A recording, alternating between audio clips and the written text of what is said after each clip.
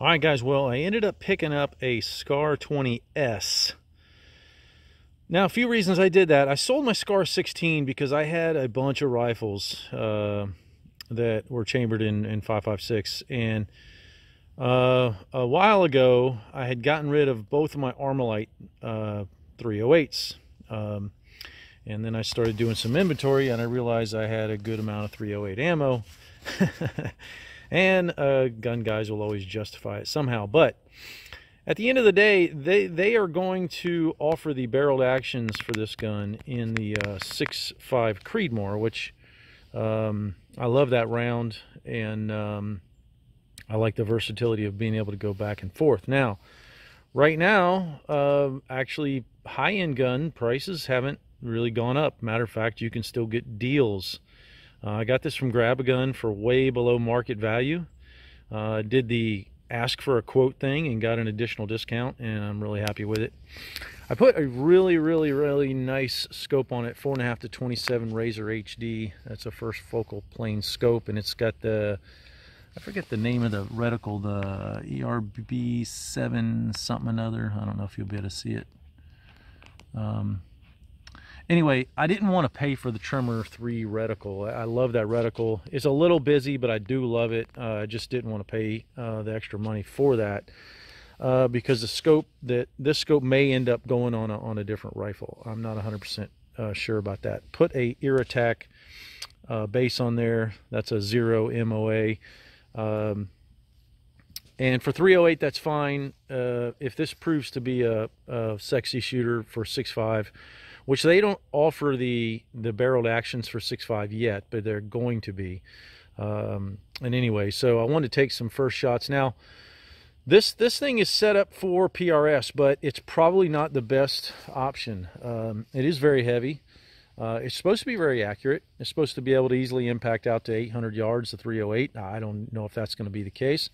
They make a couple different versions and a couple different muzzle devices, and I thought the one I was going to get was the 3 prongs, and it shows up with this muzzle brake, and I'm really happy that that happened. I'd prefer the muzzle brake over the prongs. Shout out to Atlas Bipods.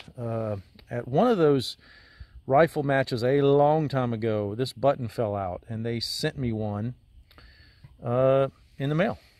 Just sent it to me, so that was pretty cool. I can make really good 308 ammo. I can also produce really good 6.5 ammo. I have the components and all that good shit. So anyway, it was just it was a natural selection. I love the way the cheek comb adjusts here. It is a little, you know, it does move a little bit, which is not the greatest thing in the world. And then the length of pull adjustment, you just push this and it comes out, and really nice features there. Heavy as hell.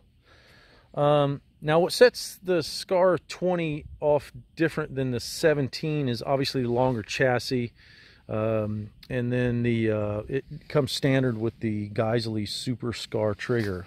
Trigger feels great, ambidextrous everything. You can move the charging handle to the other side. Be aware of where your thumb is. That thing does move. And I think we'll just shut up and maybe start shooting this thing and just see how it feels. All right, no bore sight, no nothing. Just everything's torqued together properly on the scope. And we'll see. Let's just kind of see where we... safety selector feels good. And let's see if we can see the impacts and just make some adjustments while we're breaking this baby in here. Got about 1/8 of an inch take the wall, and I think it says about 3.5 pounds. All right, well, that was a good impact. That was cool. I've never not bore sighted a gun and got an impact at 50 yards on the first try. But there's other impacts on that steel, so I'm not sure exactly where. Let's just shoot another one and see. I love the way the action feels on these guns. I vaguely remember my 16. Of course, there's no real recoil on a 223 rifle, but 308's a little different ball game. Let's see if we can figure out where the impact actually is.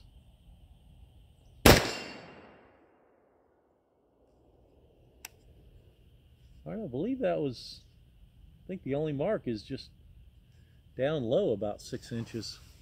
Oh.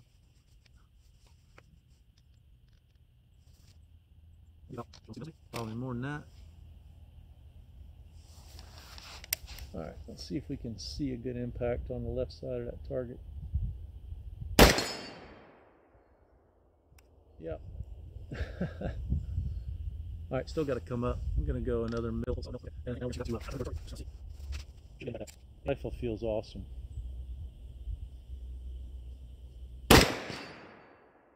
Yep. That's cool.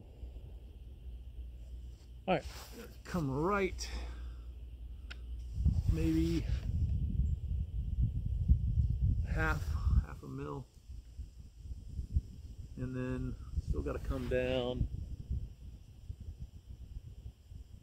1, 3.5. I'm not sure if I'm going to custom ammo for Skyline or if I'm just going to run federal. I just don't know yet. All right, let's see here.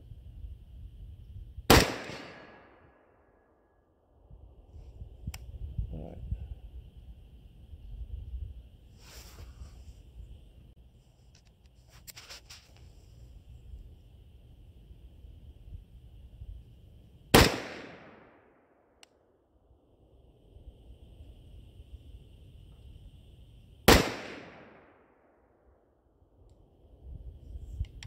That was impacting.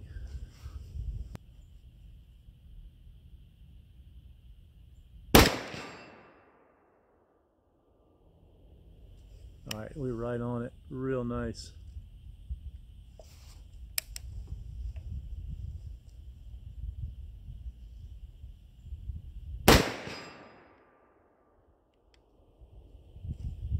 All right.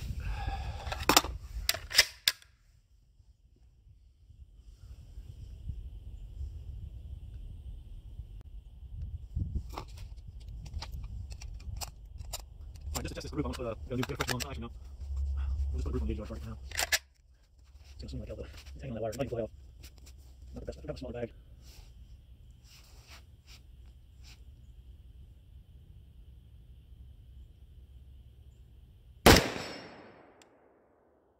All right.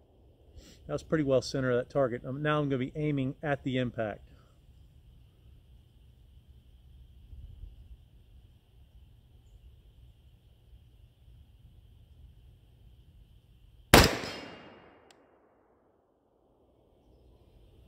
Yeah, it's going to be. Needs to go up. Left.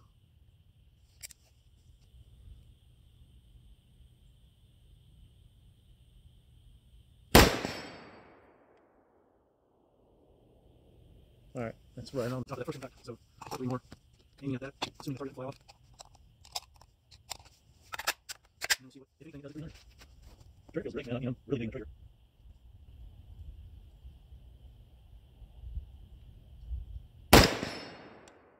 Oh yeah, right on it.